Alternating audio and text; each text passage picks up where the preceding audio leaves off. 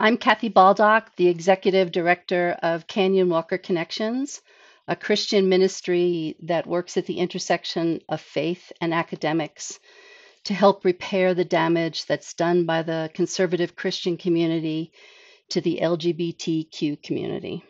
I'm also a researcher, a writer, and an author. And aside from buying hundreds of items on Amazon and reviewing everything from dog food to barbecues to personal flotation devices that I've bought on Amazon. I've also done extensive book reviews on this stack of books, plus 10 more that I read digitally. These are books written by Christian authors that are damaging to the LGBTQ community. Because I'm working on another book that will be coming out next fall, I haven't had time to do lots of book reviews recently. So the last set of books I reviewed actually was this set, and I reviewed them in May. So imagine my surprise when on Christmas morning, I woke up and I had an email from Amazon from the community guidelines people telling me that I had violated their terms of service for the community guidelines, and with no explanation, just a link to the community guidelines.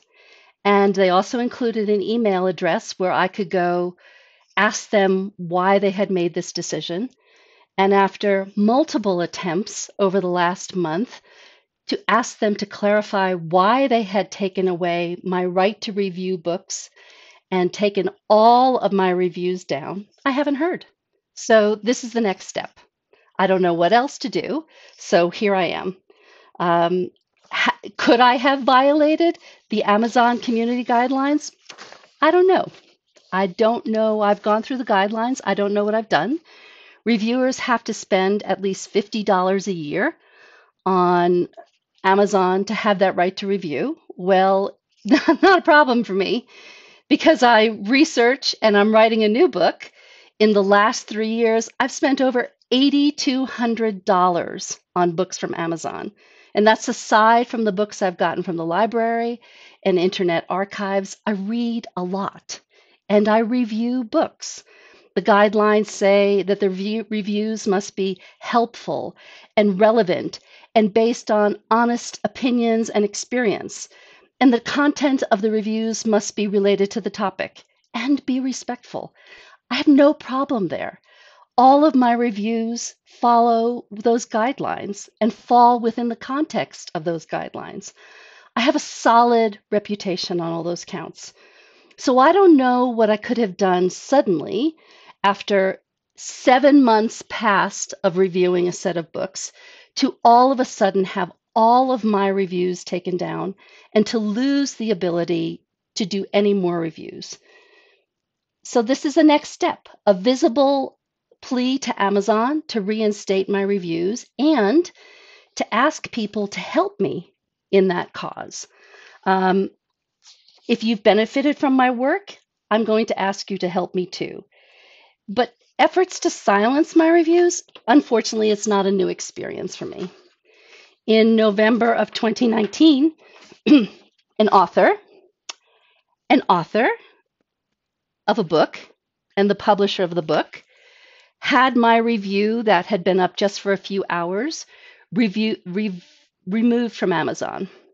And with the help of an intermediary who reached into Amazon at the higher levels to try to get my reviews reinstated, that review reinstated, and to find out why they had done this, we found out that there had been an ongoing effort by Christian authors and publishers to silence my reviews, complaining that I was hateful to Christians, that I was a keyboard jockey, that I have not gone to seminary. These things apparently exclude me from reviewing books or even flotation devices. The authors of these books may not value my opinion, but thousands of people do. Actually, when my reviews were taken down, they had over 50,000 engagements. I get a significant number of contacts from people telling me how helpful my reviews are. And a lot of those contacts come from parents. And actually, last May, when I was reviewing this set of books, this little trilogy of anti-gay, anti-trans books, a friend of mine committed suicide. And it was very clear in the suicide note that he had left that he was exhausted. He was exhausted in dealing with his family that wouldn't accept his orientation, his sexual orientation, and dismissed and didn't accept that he was a gay Christian after 40 years. He came out 40 years ago, and they still didn't accept that he was a gay man and a Christian. And he was a beautiful, wonderful church leader, a dear friend. And it was very apparent in his suicide notes that he was just exhausted. And these books, a lot of them, the market is geared towards parents now. And this is what they're reading. And his parents just couldn't get there. These books are filled with anti-gay theology, really sloppy theology. So when I do a review, I bring all of my talents to those reviews. I have a really good grasp on historical, biblical, medical, cultural contexts of sexual orientation and the understanding of it since the New Testament was written, and the many mistranslations. That's what the next book is about. And I bring all of that talent to review these books to say what's wrong with them. Amazon, you sell these books. You sell these books that are damaging to LGBTQ people, to their faith journeys, to their families. And if you're going to sell them, be responsible and let people like me review these books. Yes, the reviews of these books are also hosted on my website, canyonwalkerconnections.com, but that's not where people go to get information about products. I go to the sell page on Amazon.